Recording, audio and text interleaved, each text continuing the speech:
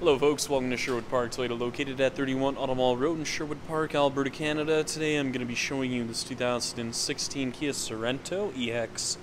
Now the most notable features on this EX is its heated front seats. You have your heated steering wheel along with your blind spot monitoring.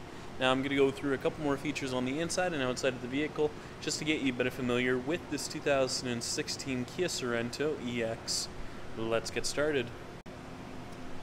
Now a couple of the exterior features that you will see on this EX is its daytime running lights. You also have your fog lamps.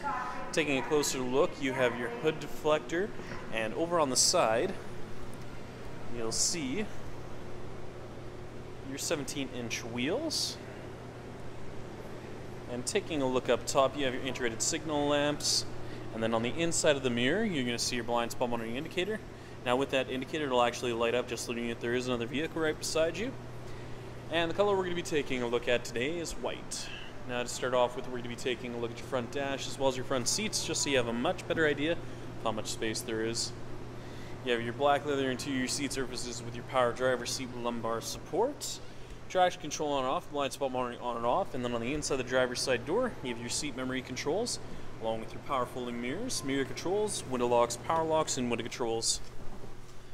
Taking a look, you have your Bluetooth connectivity, voice recognition, mode select, volume control, and seek function, and then you have your cruise control setting over on your right hand side. It does offer you the push button start, so all you have to do is put your foot on the brake, hit the push button, and it will start up for you automatically.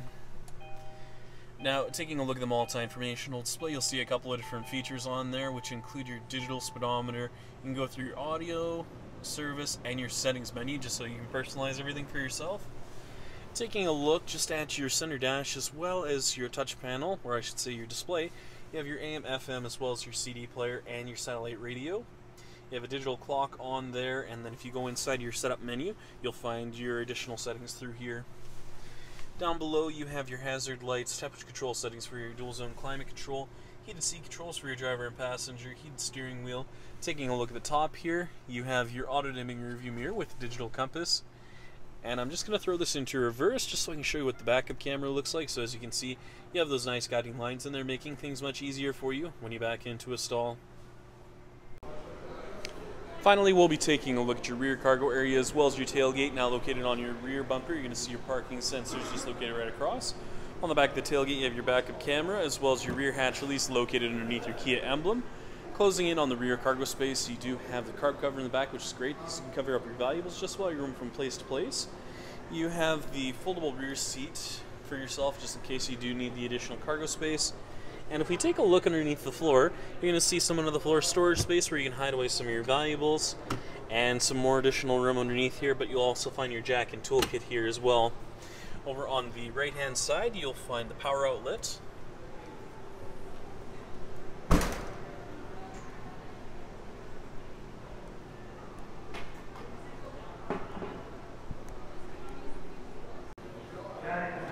Thank you so much, folks, for watching this video today. If you have any questions, please visit us. We're located at 31 Automall Road in Sherwood Park, Alberta, Canada.